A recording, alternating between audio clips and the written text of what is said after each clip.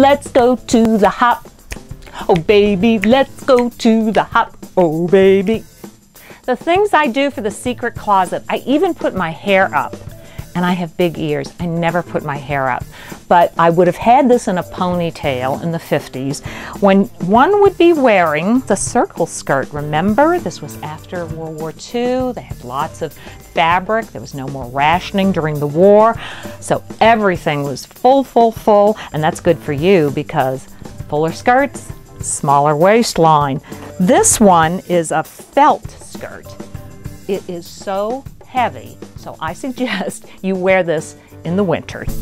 All of these fanciful flowers on this one, different colors, pink and green and blue and yellow. Wear a simple top when you wear this because the skirt is the star.